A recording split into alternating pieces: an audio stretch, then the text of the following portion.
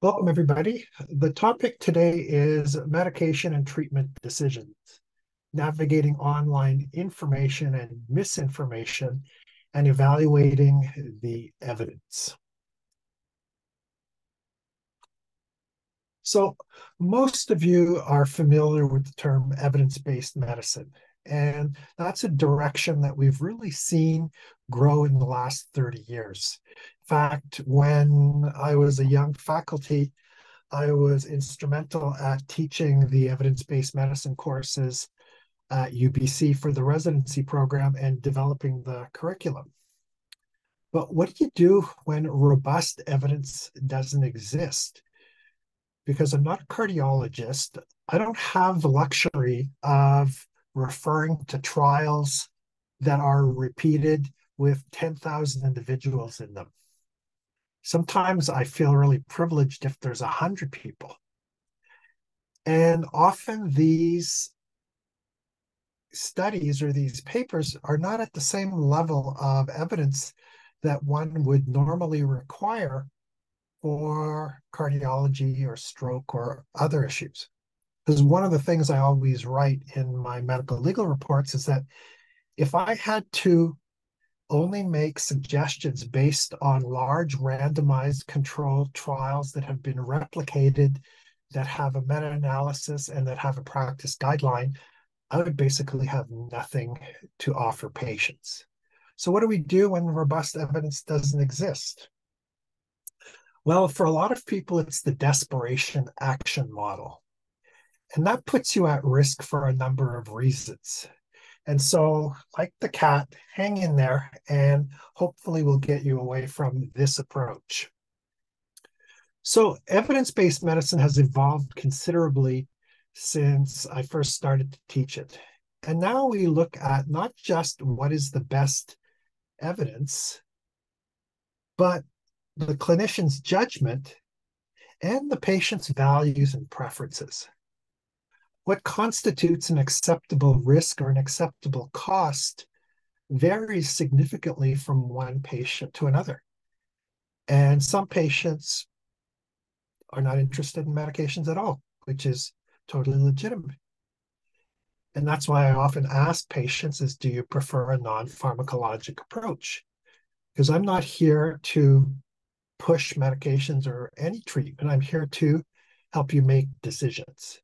And so what we're really talking about is shared decision-making between me, you, your values, your preferences, and the best available evidence. So navigating online is really tricky. It's sometimes hard to differentiate fact versus fiction, especially since we live in a post-truth and post-science era. There's a lot of people out there who don't trust. And we now have the concept of alternative facts. And so we have to be especially careful about what we read on the internet. There's one patient that I saw, and was actually his mother who drove the interview. But within the first 10 minutes, she basically told me that I don't trust doctors and I don't believe in science. And what am I supposed to do with that, right? It's her choice. But for her, referring to blogs and getting people's opinions was a better way of evaluating treatment than reading literature or taking advice from a clinician.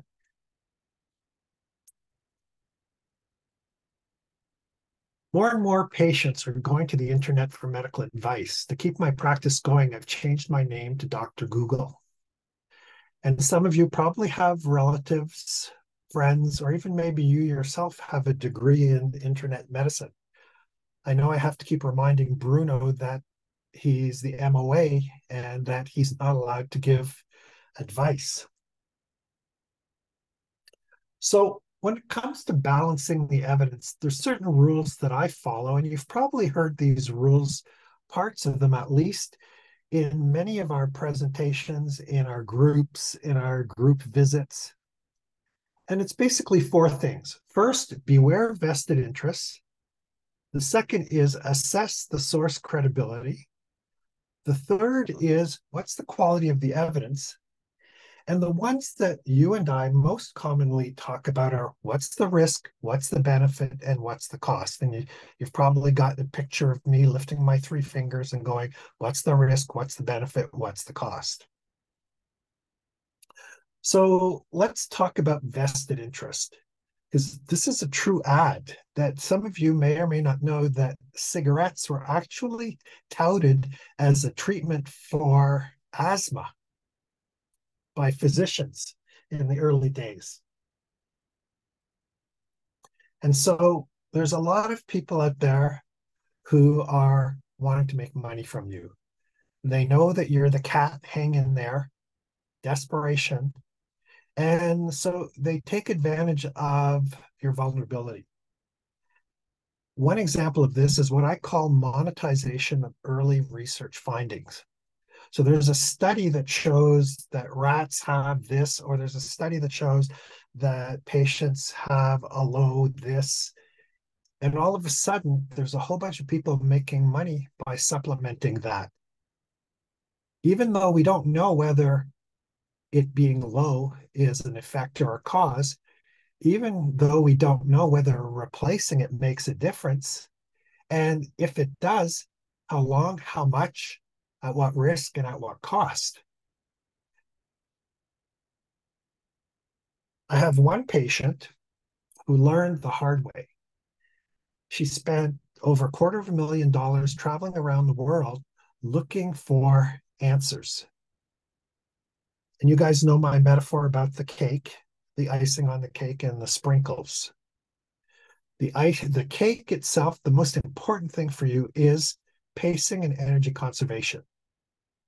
But the problem is that the sprinkles are colorful, they're exciting. And so people want to try oxaloacetate, or they want to try green laser therapy, or transcranial magnetic stimulation, or hyperbaric oxygen. And those things are not the cake. So until you have the pacing and the energy conservation well developed and your symptoms are stable, that's when you put on the icing and you put on the sprinkles. So today, we're going to be focusing on the icing and the sprinkles. Some sprinkles are going to be super expensive. Some sprinkles are going to be free. So this was a question that a patient posed to me. She was considering going to the US for stem cell therapy for chronic fatigue syndrome. And I had never heard of that. And so I do what I usually do is I go to what we call Medline or Ovid, and I can search the medical database. So here you can see I did a search initially for chronic fatigue syndrome, and we identified almost 5,100 articles. And then stem cell transplantation, over 21,000 articles. And then the overlap of 1 and 2, 0. So here's a company offering a treatment that costs over $50,000 that does not even have a rat study, nothing. And so you might say, well, how are we supposed to do this if we don't have access to Ovid or to Medline? Well, a lot of you hear me talk about Google Scholar. And Google Scholar is a great place for you to access peer-reviewed literature. So if you want to know, is there a study and what is it? It doesn't have all the fine tools for looking at the searches and organizing them, but it can give you some really good information. So here's the same search: stem cell transplantation and chronic fatigue syndrome. So I scrolled through and there's nothing again, but what's even ironic is that the first study over here, it's experience of severe fatigue in stem cell transplantation. And so the first study that we see talks about harm as opposed to benefit. But there's still somebody out there who's willing to do it. Sometimes you don't even need to go to Google Scholar. This was one that was in a magazine. It was talking about blood washing is the latest dubious and pricey long COVID trend. So you can have your blood washed, which you can imagine the risks of infection and clotting at a cost of over $60,000. And with our Canadian dollar, that means over $81,000. So beware of vested interest. There's somebody who's wanting to monetize research that's not ready for prime time, and they're taking advantage of the desperation action model. The second thing is source credibility. How believable? There's an old joke that on the internet, nobody knows you're a dog. And so on the internet, you have no idea who's posting what, why, and for what reason. And if there is a cure for chronic fatigue syndrome, it's going to be on the front page of every newspaper in the world. It's not going to be hidden inside a blog that nobody reads. Having said that, that doesn't mean that there aren't any blogs that are worth looking at. So for instance, here's one of my favorites. I put this in your consult notes now. I suggest that you do some research on Health Rising. And so it's healthrising.org. And what I suggest is that you subscribe. It's free. And about once a week, maybe twice a week, you get a review from Court Johnson, who's a science journalist, who reviews the literature and summarizes it. I can say that 99% of the time I agree with his interpretation, but even more importantly, he makes a distinction between his opinion and the evidence. Because often you'll see scientists argue with each other and they'll say, well, read this paper. And the other one says, read this paper. And it's the same paper. They've just got a different take on it. So it's not just the evidence itself, it's the interpretation of the evidence. So the nice thing that Court does is that he puts a link to the original article that he's talking about. If you happen to have a few extra pennies, you can also send him a little bit of money to help support the website. Another one that I subscribe to that I really like is the Long COVID weekly newsletter. And you can see there's 58 weeks here. It's a review of not just the science, but of the politics and where things are going. Again, I think that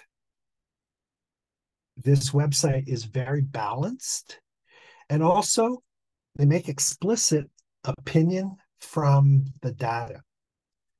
So in this case, they start with the data, and then he ends up with what he calls my take on this. So my take on this is, da, da, da, da. And so that does a great job separating opinion from evidence. And so if you're interested, on my website, if you go under resources, under helpful websites, you'll see here's Google Scholar, here's Health Rising, here's the Long COVID weekly newsletter, CCDP, blah, blah, blah. And if you look at these, I would say that you could get 99% of all the information that you need from these websites right here. No need to go down a rabbit hole of the internet. That all the good information is right here. And I've included one other, which I often refer to in group medical visit, which is drugsearch.ca. And this is for information on which drugs are covered by which plans and the cost. So for instance, you might have read about guanfacine and you say, I wonder if guanfacine is covered. And so over here, you can see the cost for guanfacine tablets, and the cost for the 1 milligram is not that different than the 4 milligrams. And over here are the different plans. So whether it's First Nation plans or low income plan, that it'll tell you if this is covered by Plan C or Plan G or whichever program, or as in this case, not covered at all. So we're going to come back to guanfacine a little bit later in how we make decisions, but this is one of my favorite websites, and I can tell you that I refer to it all the time. So beware the vested interest, people trying to make money off of you. How credible is the source? Is it just an opinion? Because one of the things that I find interesting is patients often send me information, and I love it. But sometimes what they send me is a blog of somebody's opinion, which to me has zero value, or a YouTube presentation that doesn't present any research results. And so to me, those sources of information are really useless. And so we're looking at source credibility and then quality of the evidence. So this is how I explain things to my young medical students. I talk about the funnel of knowledge, and it's really wide at the top. And there's lots and lots of studies. So sometimes the test tube studies and the animal studies, they take decades, if ever they come to fruition, ready for prime time. And if you look at news articles, what they often do on the news is they pick articles over here that have zero clinical relevance, because it may be another 10, 20, 30 years or never before this ever makes it into clinical practice. And so most information follows a certain pattern. There might be some preclinical or animal studies. There might be some anecdotal reports about individuals or experience.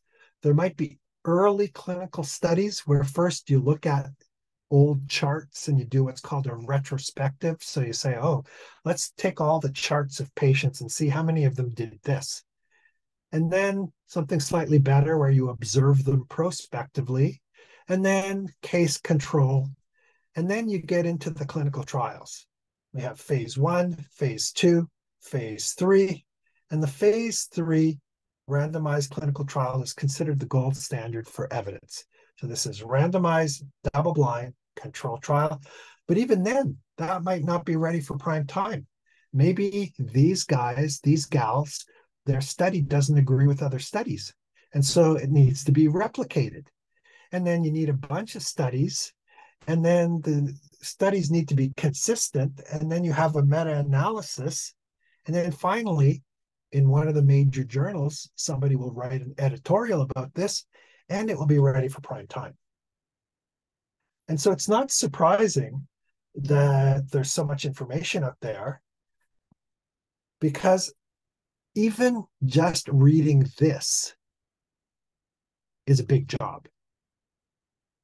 And I used to teach a course a long time ago for young doctors, and sometimes not so young doctors, on how to keep up with the literature. And one of the first things that you need to do is you need to figure out where you're going to read, because trying to read randomly among this is not going to be helpful.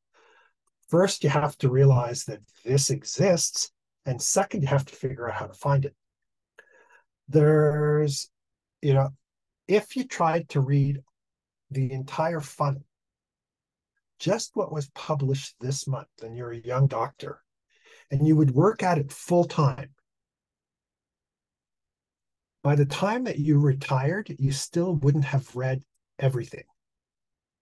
And so it's impossible to keep up with the literature completely, widely. So you have to be very strategic in how you do it. And so most of the people who teach how to do this talk about focusing on the stuff that's near the end of the funnel and the stuff that has made it into prime time. So it's not surprising when, hey, you read this article and then you ask me or you ask another doctor if they've read it, chances are almost zero. Because unless you have a special interest and you keep an eye out for stuff up the funnel, most of this stuff never makes it into practice and isn't even ready for prime time.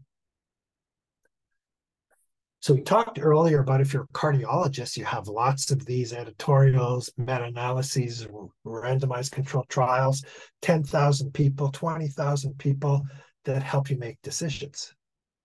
But for us, we're often looking at phase one or retrospective or observational or anecdotal.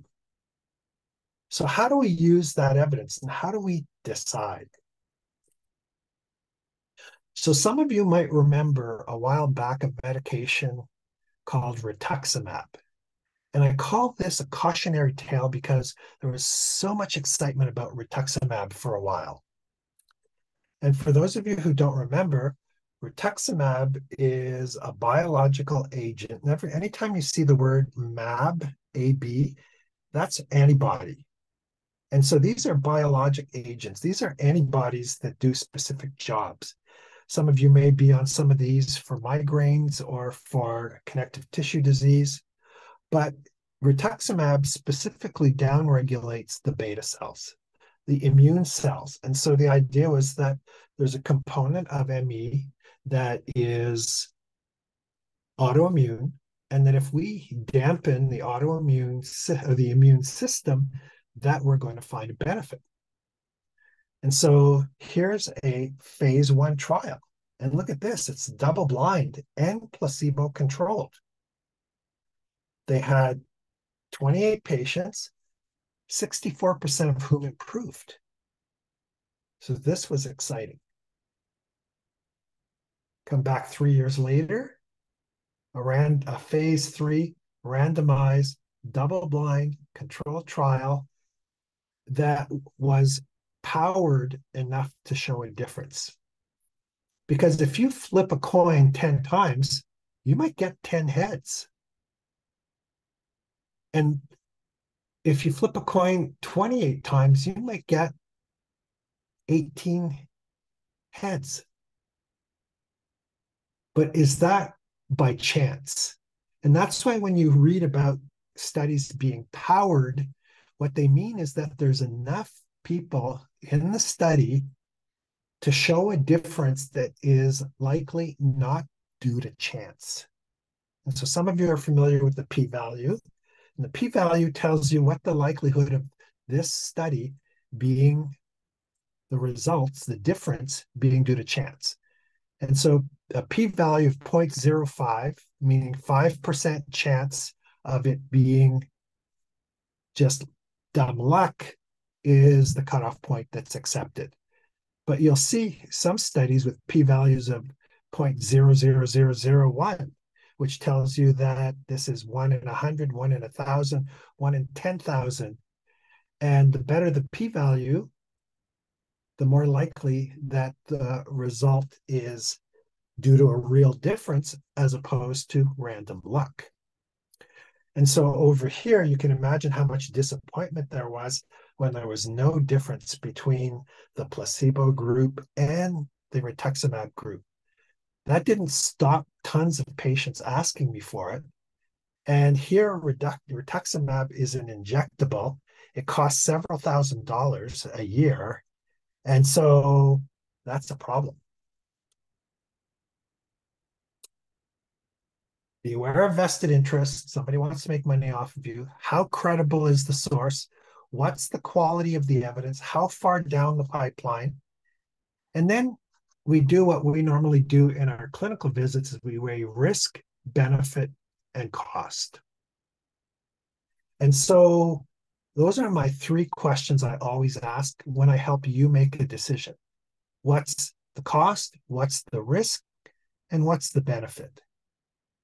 And so the higher the cost, the higher the risk, the higher the quality of evidence that's needed. And so something that's super expensive or super risky,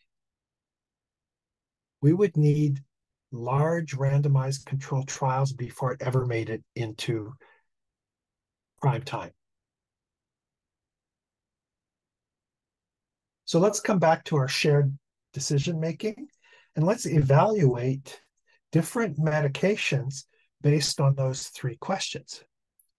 Many of you have heard me call low-dose naltrexone the medication for people who don't like medication. And there's three reasons for that. The first is that it's a very low dose. It's 1/100th to 1/10th of a tablet. Some people can even start at 1/500th. At those doses, there's minimal side effects, and people like the mechanism of action. It improves the health of the brain. So I talk about putting the glee back in the glial cells. The glial cells are activated.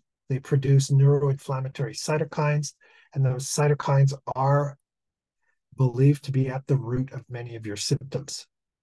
And so what we want to do is we want to put the glee back in the glial cells. And so some of you may not be aware, but there is not even a single study of low-dose naltrexone in ME. Not a single one.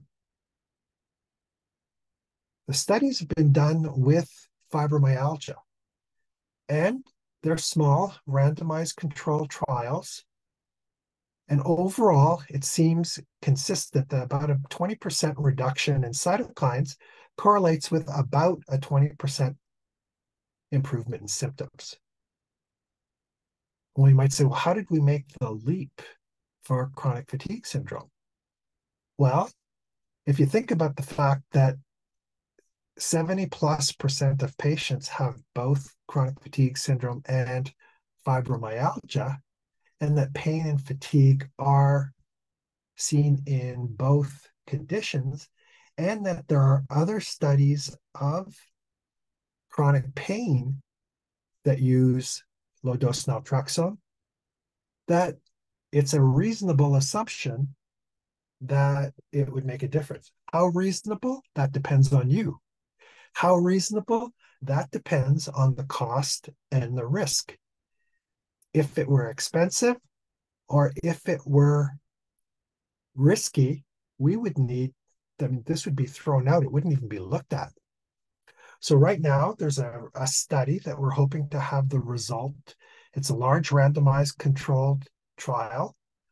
I'm crossing my finger that it doesn't turn out to be another rituximab, but we should have the results sometimes in 2023. There's a long COVID study, but there still isn't even a study for chronic fatigue syndrome that I know of.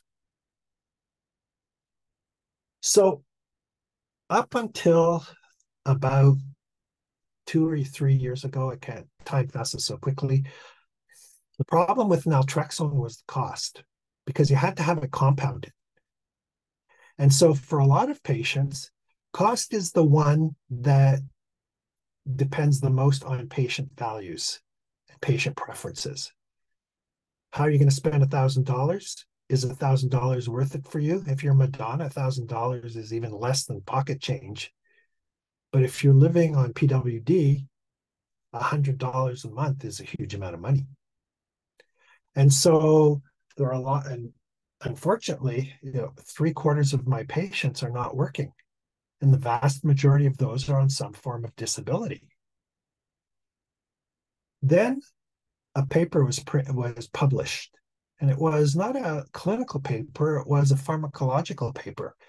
And somebody looked at, does naltrexone stay effective? Does the chemical naltrexone remain effective when it's put in liquid? And the study showed that and I can't remember if it's 2/3 or 3/4 of a year, long enough that it was stable. And that means we had a new option. We would take one tablet, 50 milligrams, put it in 50 milliliters of liquid, which would give us 1 milligram per milliliter. We would give the patients a 5 milligram syringe, and they would work their way up from 0.5 to 1 to 1.5 to 2 to 2.5 to 3 to 3.5 to 4 to 4.5, which was a study dose. Even if it were not covered, which it is, 3 tablets is not very expensive. It's about $30. But for the vast majority of people, this is covered. And so now we can say that If it were me, I look at the cost, I look at the risk, and I look at the benefit. The risk is virtually zero. This medication's been around for such a long time. The cost is no longer a factor. And so now it becomes a question of, are you comfortable with the level of research given the risk and the cost? And in my mind, yes, but that might not be in your mind. But this is one that I feel comfortable offering to patients.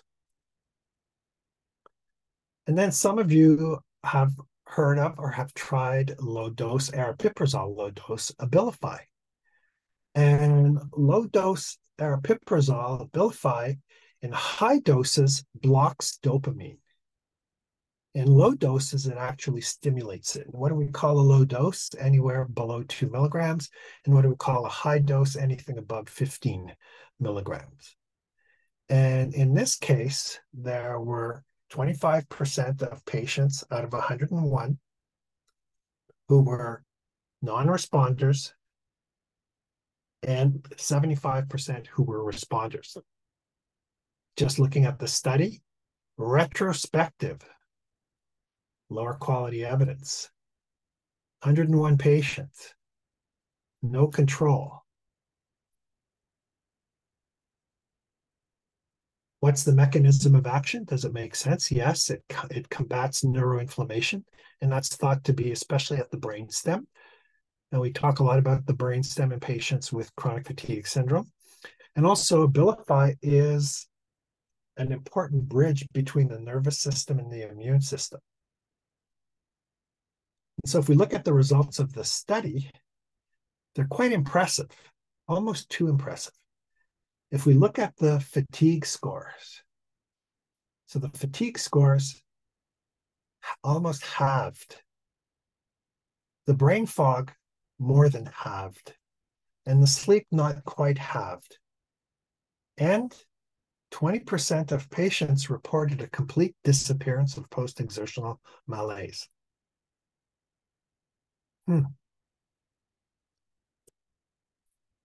Cost, it's covered.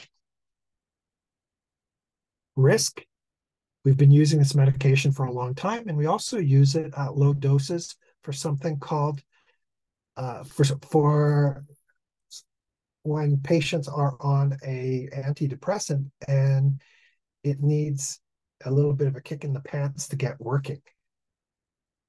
And so we have lots of experience with low doses as well, and these doses are even smaller than that. And so given the cost, given the low risk, is this enough evidence of benefit for you to decide to take it?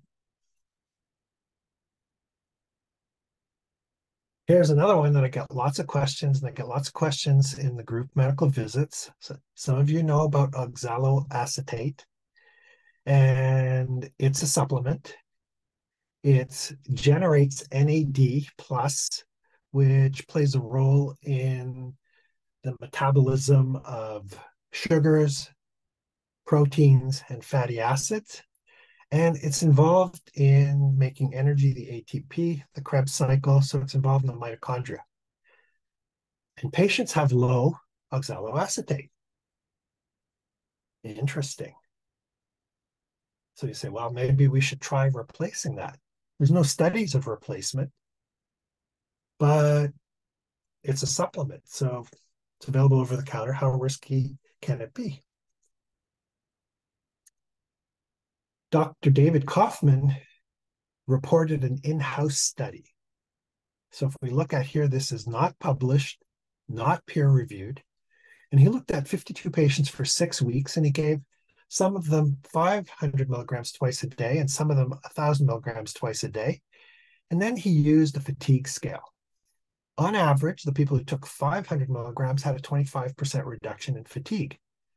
Patients who took 1,000 milligrams had a further 35% reduction. That means a 60% reduction in fatigue.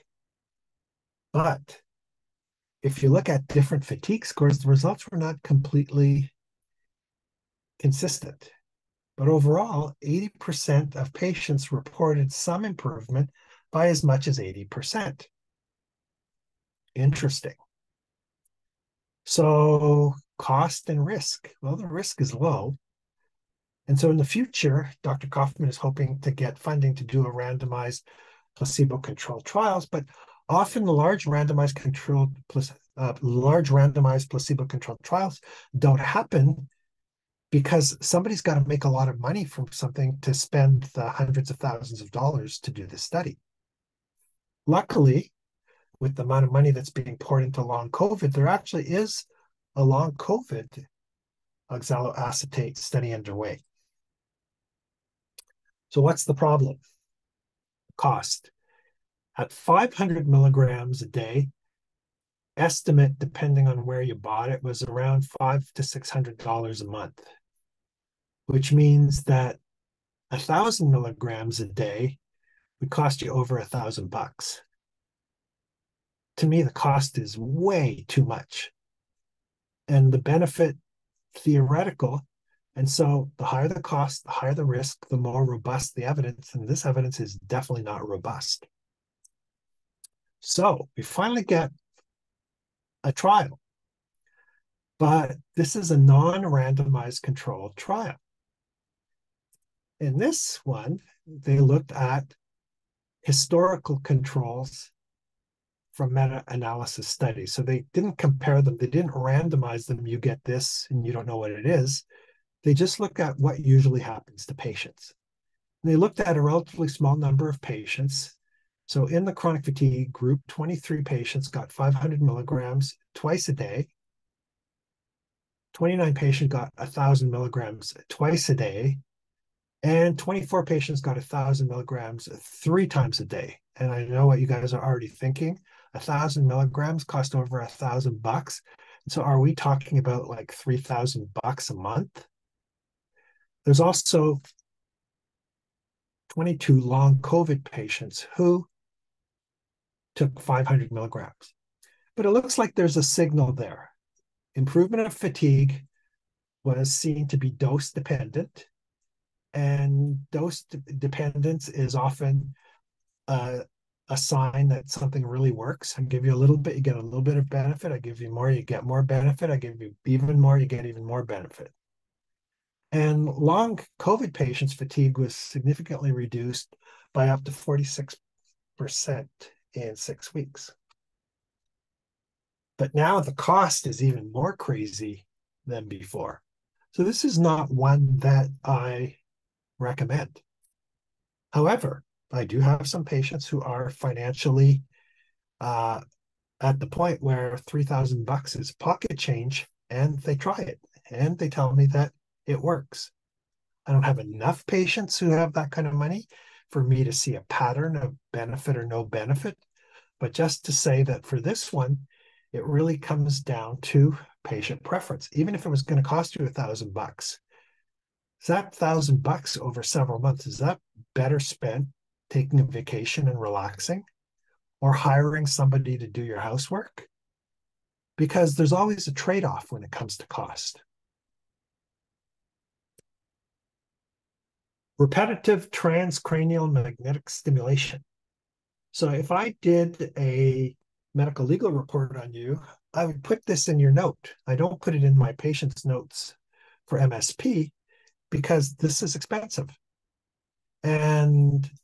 But if somebody else is going to pay for you, and the insurer, ICBC, has a responsibility to try and get you back to where you were, then I usually recommend this. And so there's a study right now going on at UCLA on chronic fatigue syndrome. It's the first chronic fatigue syndrome TMS study. It's already considered painless and safe. It's already used in fibromyalgia and mood disorders. There's good studies. There are some prior small studies, a case series, and a small open label trial, which show some benefit. But what's interesting about this study is that instead of focusing on one part of the brain, they're focusing 2 parts of the brain. The one that's really interesting is the amygdala, the screaming omen of terror. And so the idea is to try and calm the fight or flight in addition to the other areas that are usually used for pain. Hopefully we'll see the results in the near future. But right now, it's a question of cost. I do have a number of patients who've tried it. Some of them report benefits, some of them don't. Here's one that I commonly recommend, and this is the Gupta program for amygdala retraining. And so here in the abstract, you can see that MAIR demonstrated significantly greater reduction in functional impairment, anxiety, and depression, as well as a higher improvement in mindfulness, self-compassion, post-treatment and follow-up with a moderate to large effect. Interesting. Because this is the first study that's a randomized controlled trial of neuroplasticity.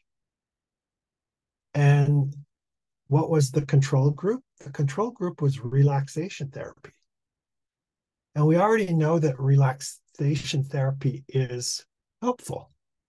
And so this was looking at how much better than relaxation therapy is this. So it was 8 weeks, 2-hour sessions, and then 3 monthly sessions.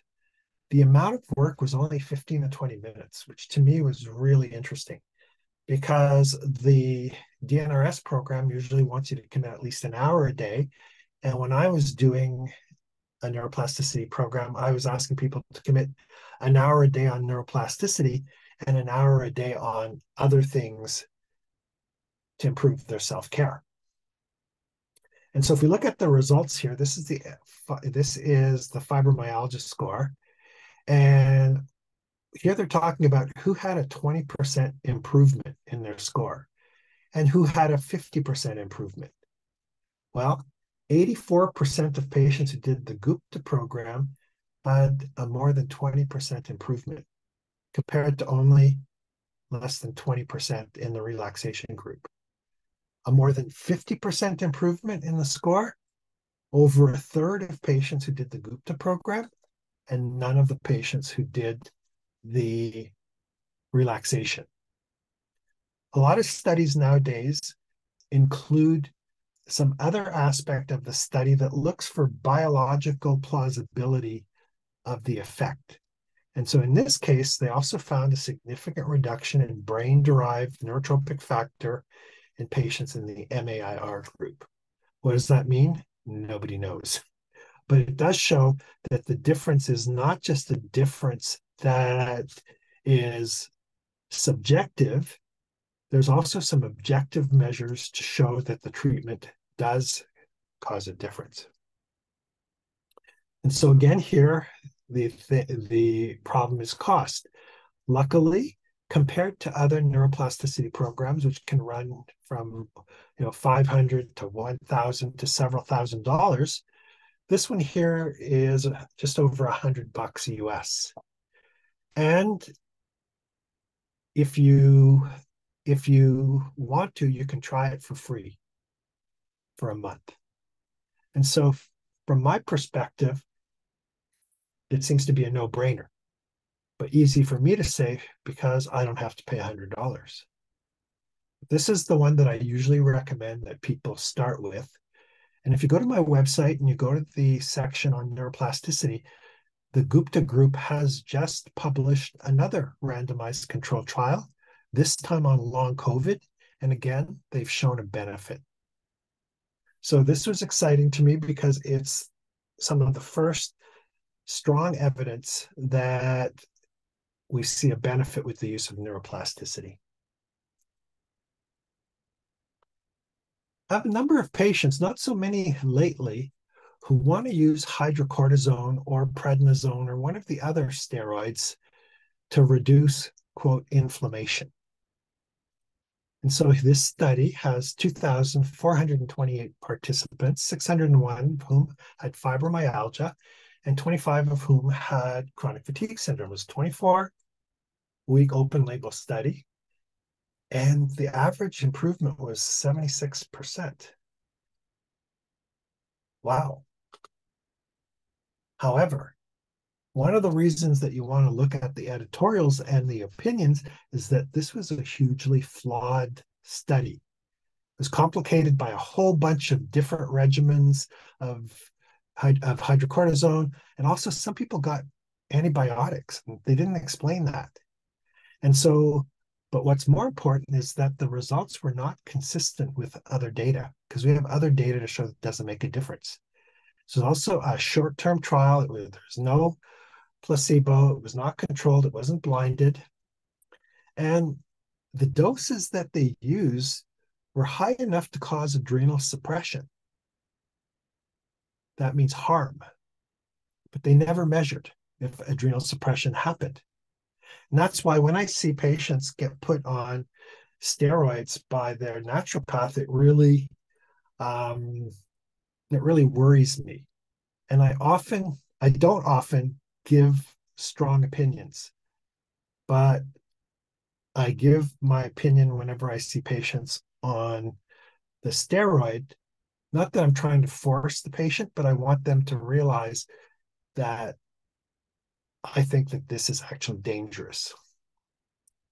And so over here, the risk is huge and the benefit is not proven. So this is definitely not ready for prime time.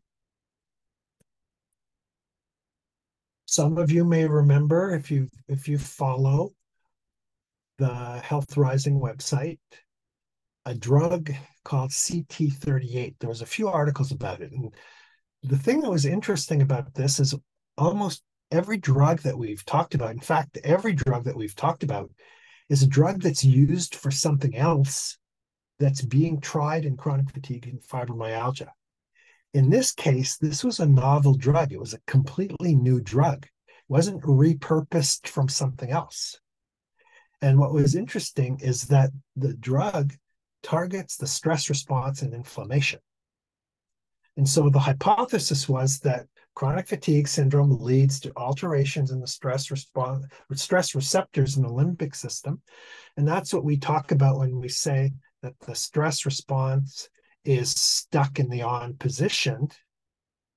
And when they first started talking about this drug, and remember, they were also looking for funding to do the trials, is they thought that it would reset the limbic system, which meant you didn't have to use it for a long time, and that it could possibly lead to a cure. And so what they were looking at was resetting the hypothalamic pituitary axis so it doesn't stay stuck in the on position. Interesting. So here's the first study a couple of years ago, and now the drug has a name. It's called Cortine. And to remind us, remember that the HPA axis starts with the screaming almond of terror that Zara calls it, the amygdala, but the amygdala puts out CRF, corticotropin releasing factor, or corticotropin releasing hormone. And so many of you have seen this picture lots of times. I use it in many of my presentations. And so basically we know that the hypothalamus releases CRF, which then stimulates the pituitary gland to get the stress response going. And so there are two versions of the receptor, CRF receptor 1 and CRF receptor 2. And each of these represent the on or the off switch. And so what happens is that the CRF receptor 2 is in the on position. And so normally what would happen is you would be in the off position, you would have a stress response, and then it would quickly go back to the off position. But what's believed to happen, and this fits in with the current hypotheses about how chronic fatigue and fibromyalgia work, is that one episode of high stress, like PTSD or infection or prolonged stress, leads to hypersensitivity of the system. And I talk about high baseline, sensitivity, reactivity, and slower baseline. And the system that's stuck in the on position. So cortine only reacts with the CRFR2 receptor. You might say, well, why the hell would you want to activate the on receptor when it's already on? Well, the theory is that if you overload it, it'll reset, almost like rebooting your computer. And so you give a big dose, you reset the receptor, it goes back to the off position, and theoretically, it starts to work properly.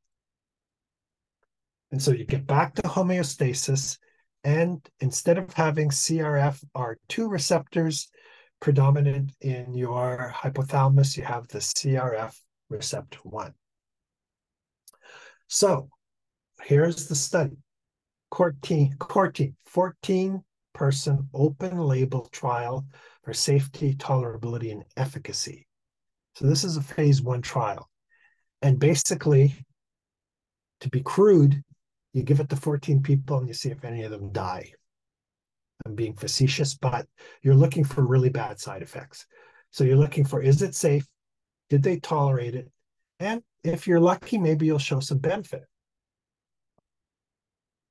The problem is that the treatment takes 3.5 hours of intravenous infusion, 3 times at a huge cost, not just the cost of the medication, but the cost of going into a day treatment program and getting the infusions. The results, a little bit promising, but not anywhere near the cure that was being touted when the drug first appeared. There was a 25% improvement. And so the authors say that the trial supports the hypothesis that CRF receptor 2 is upregulated in chronic fatigue syndrome.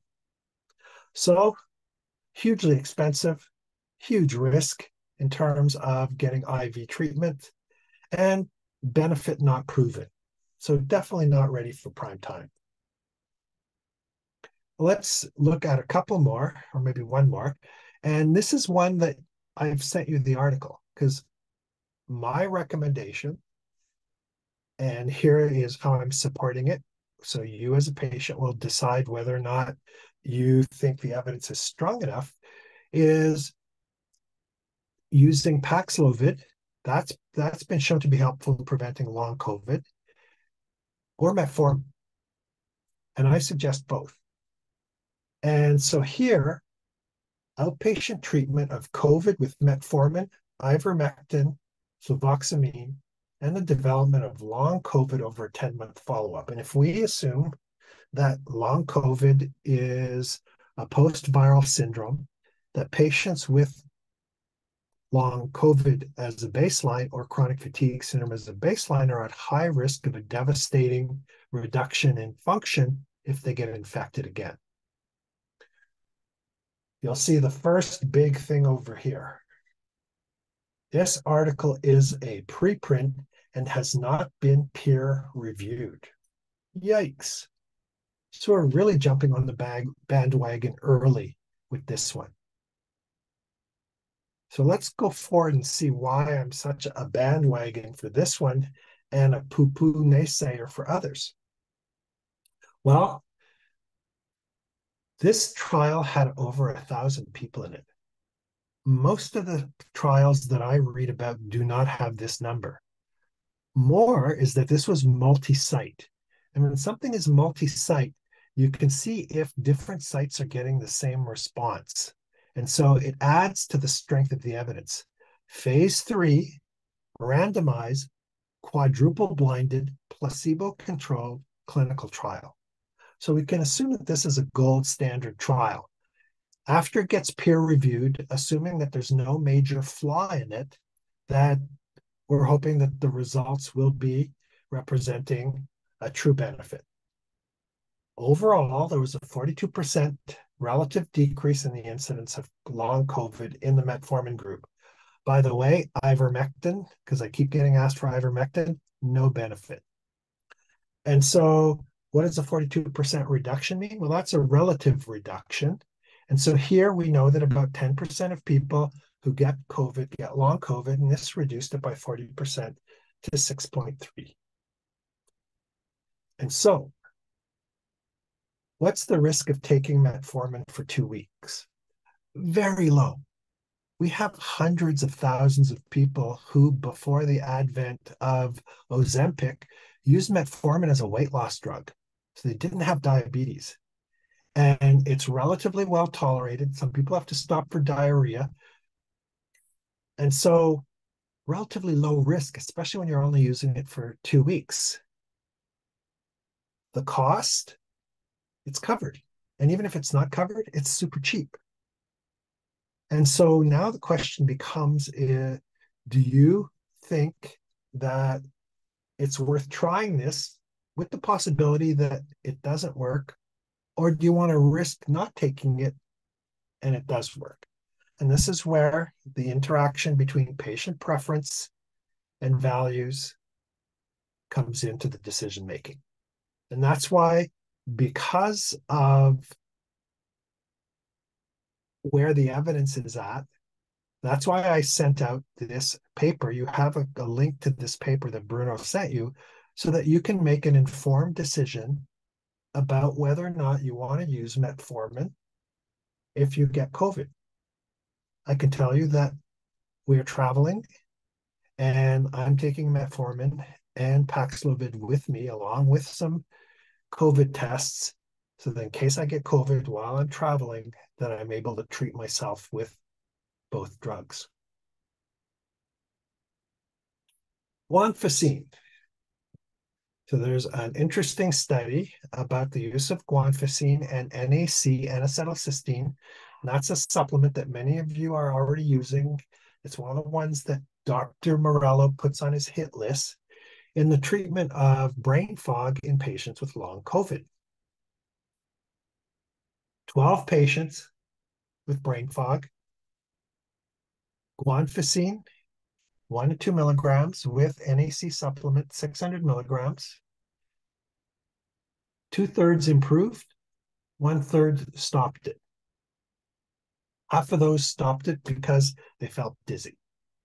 And it is known to cause a bit of drop in blood pressure, but that can be easily mitigated with a little bit of salt. And so guanfacine, I like for a number of reasons. One of them is that it's used for ADHD, and there's lots of overlap with ADHD in my patient population. The second is that it's a non-stimulant ADHD medication. So some patients like modafinil or Vyvanse or some of the other medications, but what happens is that it triggers their dysautonomia or it makes their anxiety worse. And so it's not one that's overly well tolerated. It can also give them a false sense of energy that they act on, and so they end up crashing more. Whereas guanfacine is a non-stimulant. Even better, it's known to calm the amygdala, that screaming omen of terror. And so one of the ways that it works is that it reduces the fight or flight response, which is what we're looking to do.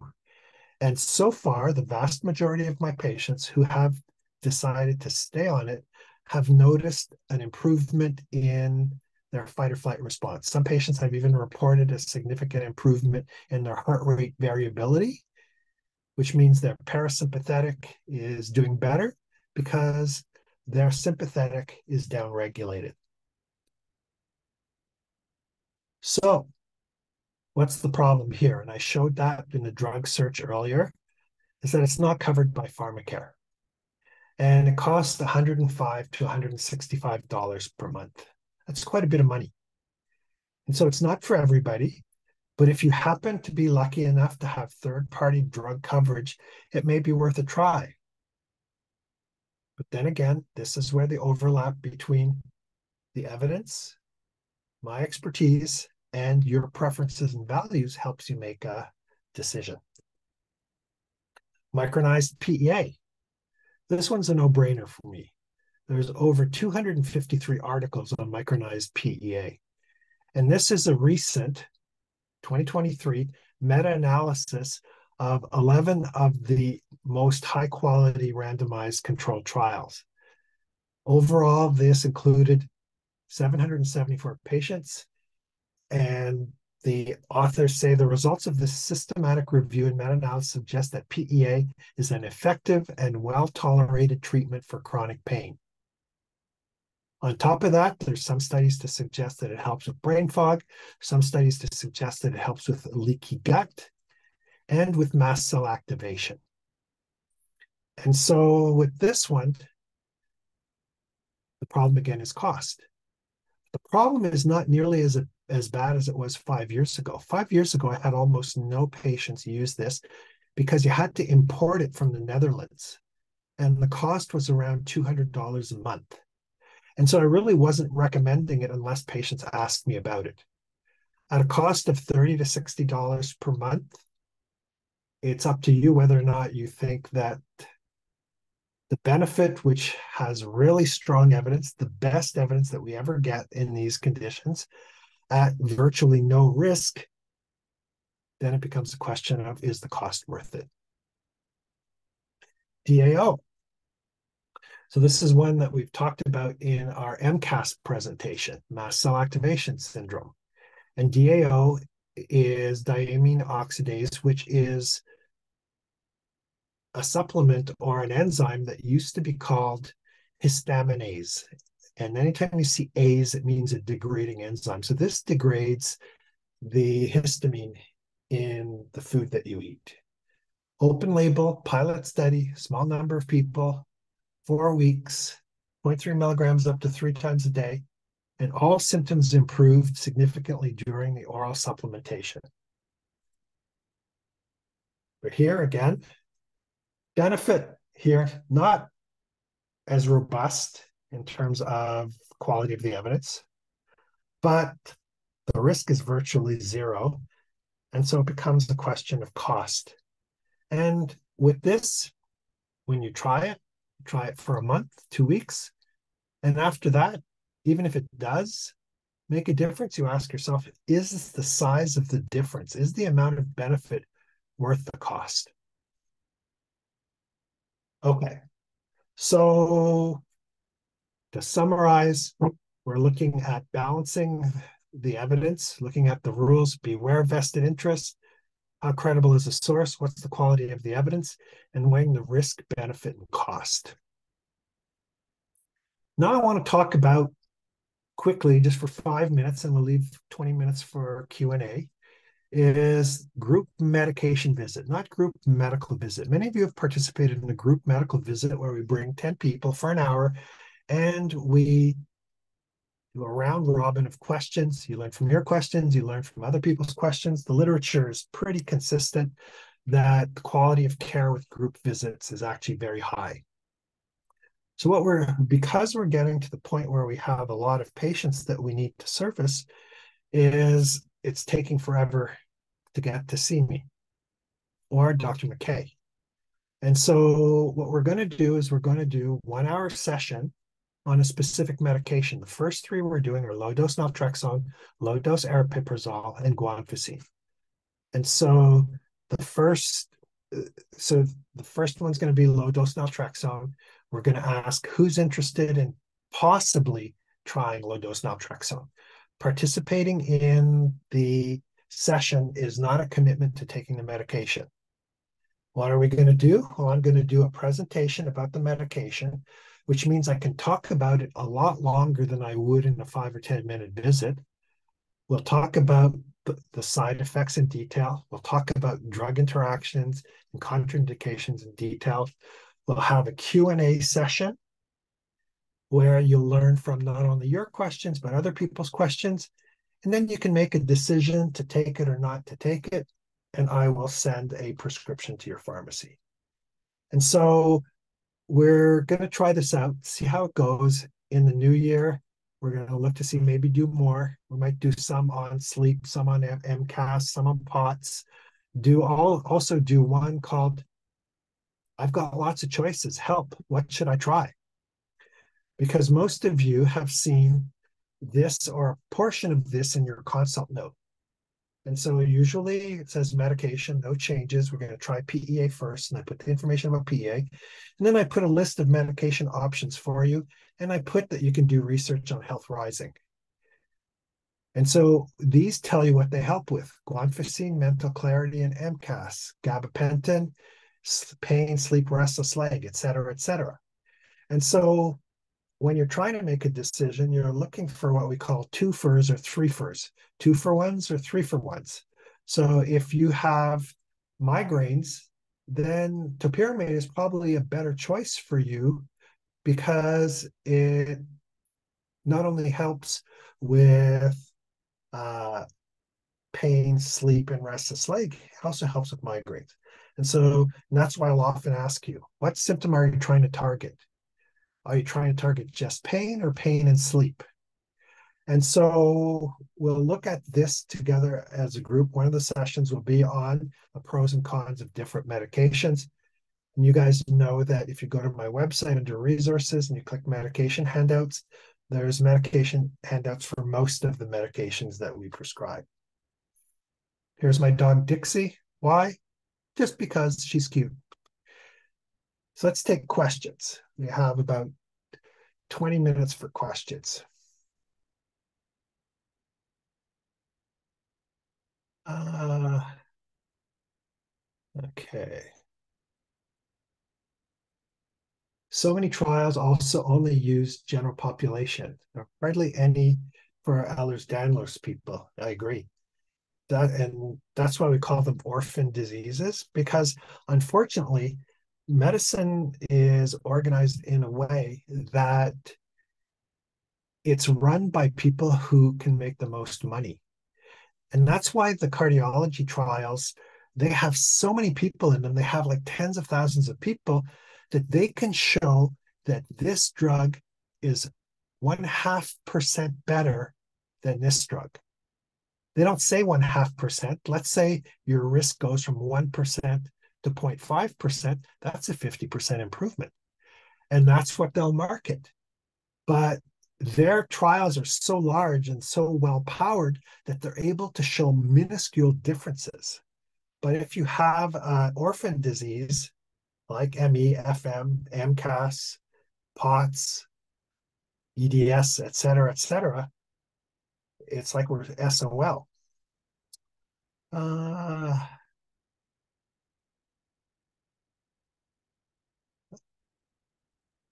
Somebody's asking about Beamer mat. I have not heard of that. Uh, I don't quite understand your comment about hyperbaric oxygen. Do you think it's useful? Yeah, it's definitely useful. But it's super expensive. It can cost as much as $20,000 or $40,000 depending on how long you use it. And that's why the ones that get used the most are for the star athletes who make millions of dollars. Because for them, $40,000 to help improve healing their knee is nothing. Somebody is a stem cell researcher and how to chuckle. Says, unfortunately, there are a large number of treatment providers for unproven and potentially dangerous stem cell therapies. Yes. If anyone is interested, there's actually an International Society for Stem Cell Research has a guide for helping patients navigate these tricky waters. And so so just do a Google search for International Society for Stem Cell Research. But the bottom line for that is somebody's asking about medlineplus.gov. Yeah, that's another database. And interestingly, Google Scholar just connects to medlineplus.gov anyway. So that's another good website. What's the difference between Ovid, Medline, and PubMed? So the difference between Ovid, Medline, and PubMed is just who the provider is. They have some small differences in the journals that they include, but it often, more often than not, it depends on who's paying for it. So, for instance, I'm a UBC faculty, and so UBC pays for Ovid Medline, and that's what I use. But if you're not a UBC faculty and you're part of the College of Physicians, the College of Physicians pays for PubMed. And so they're just variations. Let's see here. LDN site shows a small study in Israel. Yeah, I can't pretend to be up to date in all of the studies. Um, Many of them don't come under my radar, and that's why a lot of stuff actually gets sent to me by patients. Like the updated Gupta trial that uh, didn't get picked up by Court Johnson at Health Rising, and it didn't get picked up in, I have a database search function on my phone and it tells me articles, and it didn't get picked up by that either. And that's why I have my research assistants, which are all my patients, who often send me really interesting stuff to look at. Uh, Oh, I can't think of the offhand of the liquid shelf life of low dose naltrexone, but I will pull that up whenever we do the presentation on low dose naltrexone in the group medication visit. What is the very lowest dose of naltrexone you can take? Well, theoretically, you can take as low as you want. You just dilute it more. But if you take the 50 milligram tablet and put it in 50 milligrams of liquid, I usually ask the pharmacist not only to give you a 5 milligram syringe, but a 1 milligram syringe, which means that you can get to zero point 0.1 milligram, which means you can get to 1/500th of a tablet. But theoretically, you could put that tablet in 100 milliliters so that it's zero point 0.5 milligrams per milliliter, and then take 1/1000th. And so it's up to how much you want to dilute it. So you can take as low as you want.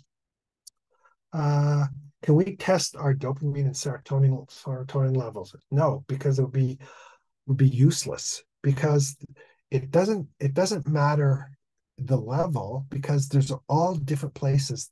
So there's 50% of your dopamine is made in your gut, and it doesn't cross the blood-brain barrier.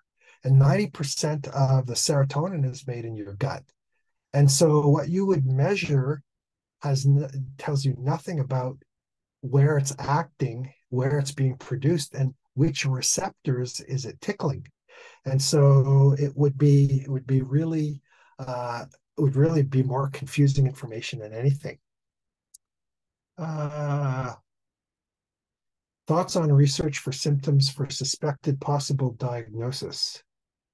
Are you Googling overlapping symptoms to find out what they might be related to a certain before speaking to our doctor? It all depends on your doctor. For some reason, many doctors out there are really threatened by patients who look stuff up on the internet. And I don't mind having a conversation.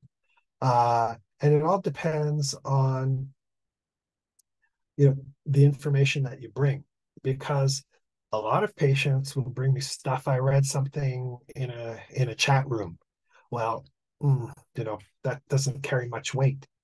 But if your level of sophistication, and especially if you print the paper, some doctors will be very thankful, like me. Other doctors will be resentful, and so it's a bit of a bit murky to navigate. Uh,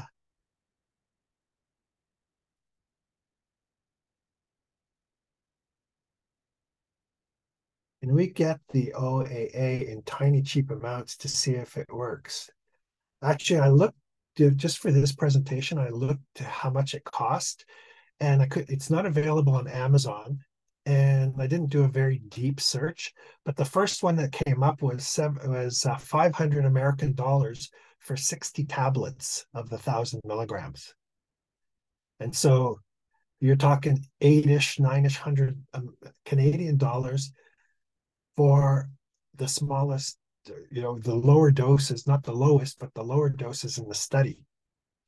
Um, Are you saying the 50 milligram pill is usually covered by insurance? Yes. I've been getting mine compounded, not covered by Extended Blue Cross. And that's why I usually, if you are a patient, my first time I see you on naltrexone. I ask you if you're having it compounded, if it's covered, and if you want to make it yourself. And for some people, the convenience of having it compounded is worth $100. And so that's great. And if you want to know how to make it, There's on my website, the same place I showed the medication handouts. It says, I can't remember if it says recipe or how to make naltrexone, but it's really easy. You take one pill, 50 milligrams, and put it in 50 milliliters of liquid. And in that case, it means if you're talking about milligrams or milliliters, it doesn't matter. If you're on 1 milliliter, you're on 1 milligram. If you're on 2 milligrams. And so you can bring that sheet to your nurse practitioner and ask them to prescribe it. If a patient has PTSD and long COVID, would MSP covered magnetic? No. And I actually looked at that. It's interesting. If you live now, of course, my goldfish mind can't remember. So what I'm telling you is probably not going to be true. But there were three provinces, and I think Manitoba was one of them, and Quebec was one of them. But there are three provinces where magnetic stimulation is covered. But unfortunately, we're not one of them.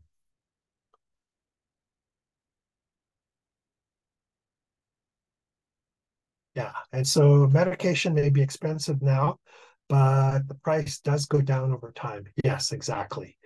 And so what we often see is when something becomes genericized, it becomes uh, more affordable, but sometimes not super more affordable. So I'll give you an example. Duloxetine is now available as a generic, but it's still pretty expensive. And so for the most part, in patients who don't have coverage, I still use venlafaxine. Is guanfacine the only ADHD med that can be used also for long COVID? No. A lot of other ADHD meds have been used, and that's what I was talking about, the stimulants. So I have patients who take Vyvanse. The classic one that patients take for chronic fatigue syndrome is usually modafinil. But a lot of patients who are trying to lose weight take Vyvanse. Vyvanse is a weight loss drug that's also an ADHD drug. It's also a brain fog drug. Some patients are taking Adderall, methylphenidate, different ones. Do you recommend to take multiple treatments at the same time? So the answer is yes and no. You want to take them one at a time. And because they work by different mechanisms, you can stack them and see how much added benefit you get at what cost. And the cost not just of money, but the cost of adverse events, side effects, dry mouth, et cetera, et cetera. And so most of my patients are on a few medications, but like I said, I have many patients who uh, much prefer a non-pharmacologic approach. Where is PTSD found in the brain? Well, PTSD is found in a lot of different areas of the brain, but one of the main areas is the amygdala, that screaming omen of terror, is that it's sensitized, doesn't take much for it to be triggered. If I get reinfected, should I take both Paxlovid and metformin or just one or the other? Well, all depends on how much weight you put on the evidence. For me, I would take both because you're only taking them for a short period of time. And for me, the risk profile is low enough and the cost is cheap. Paxlovid is covered by the government, whether regardless. And metformin is super cheap, even if you don't have coverage. And if you have government coverage, it's covered. What about longer term use for metformin for CFS? Yeah. And so sometimes I'll have patients who come to me and they'll say, I read this study, and that was one example is metformin long term for CFS. And again, I sit with the patient. The risk is not high, the cost is not high, the evidence is definitely not great. But hey, what if they want to try it? I have no problems prescribing it because the risk is so low and the cost is so low. Having said that, every patient who's tried long-term metformin for chronic fatigue syndrome, they've all come off of it because they have not noticed the benefit. There's a theoretic benefit of metformin, but the studies are really not that robust. How long of a period after getting COVID would one be susceptible to long COVID? Well, usually long COVID occurs within the first 6 months of having a COVID infection. The vast majority of patients who have long COVID, the story is they got over the initial infection, but they never got back to normal. So more often than not, there isn't even usually a lag for it to show up. Nicotine patches, yeah, that's one of the ones I'm still waiting for somebody. That's another one that made it through my filter. My filters haven't caught that one, and I've had a few patients ask me about nicotine patches, so it's on my to-do list to have a look at. Um, that one there, if you look at the risk, a little bit higher, right? Because number one, the risk of addiction, which is not small, and or that nicotine is a stimulant that can actually make some of your other symptoms worse. And so, interesting. I haven't seen the studies myself. Like I said, often patients will see the studies long before I do. If we are taking rosuvastatin to get COVID, do we stop the rosuvastatin when taking Paxlovid? Yes, you do. And when I fill out the form for your Paxlovid and when I put it as a preemptive prescription for your pharmacist, I've reviewed the drug interactions, but also as a double check and a triple check, Bruno has sent you, along with the paper on metformin, a handout on a list of medications that there are interactions with, so you can also double check yourself in case you're on medications that I don't know about. And the triple check is the pharmacist will also check. But yes, rosuvastatin, atorvastatin, you need to stop. Thank you. If I ever need to take metformin and get diarrhea, can we take anti-diarrheal meds? Ugh. Then you're kind of like treating one thing with another thing. I would say, no, just abandon it. Uh, Diarrhea is probably the most common symptom, or so side effect of metformin, which is why if you look at the 2-week trial, we start off with 1 tablet, then 2 tablets, then work our way up. Nobody knows that if you don't get to the full dose, if it makes a difference. So if it were me, I would see how much I could tolerate. And but if you're getting significant diarrhea, I wouldn't use an anti-diarrheal. But again, if you wanted to, there's nothing that says you can't. I take metformin for diabetes. Does it still work at COVID? I don't know. And that's what we don't know.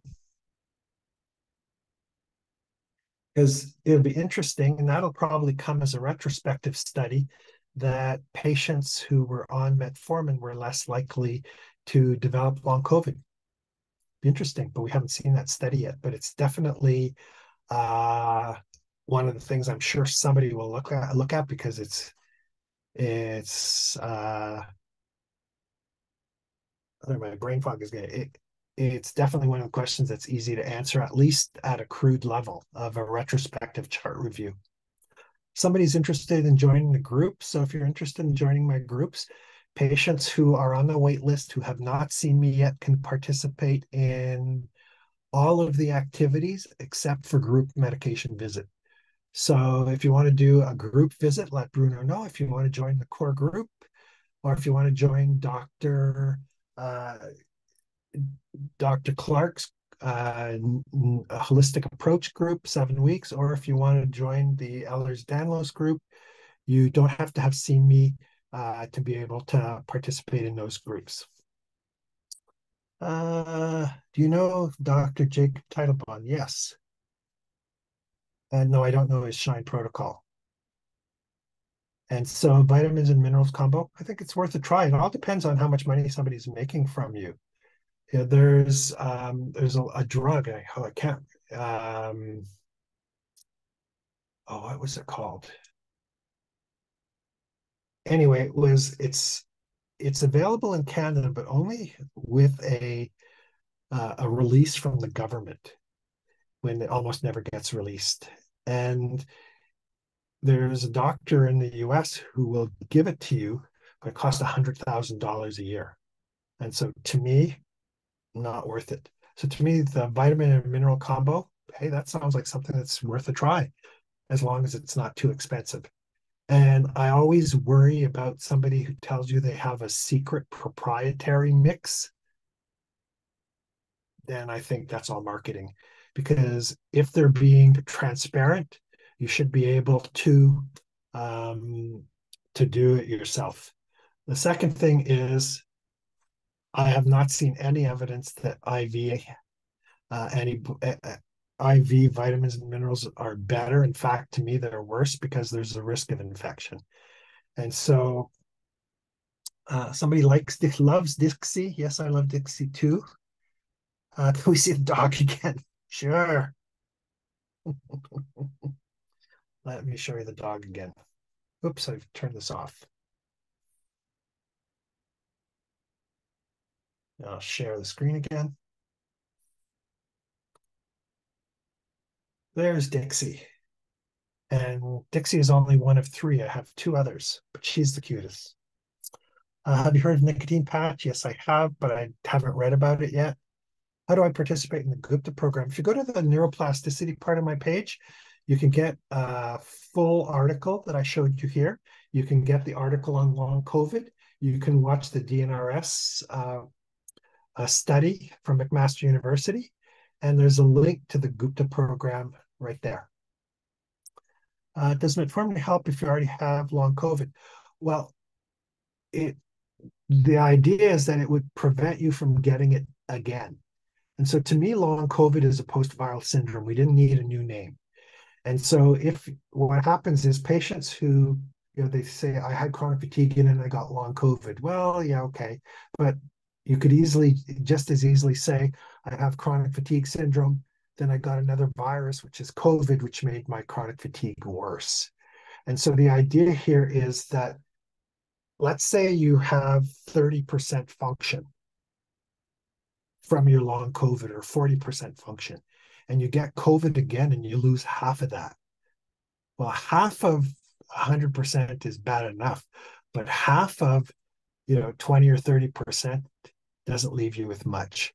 And that's why when I write your consult notes now, I talk about protecting yourself, because it can be devastating to get COVID again if you have long COVID, or to get COVID at all if you have chronic fatigue syndrome or fibromyalgia.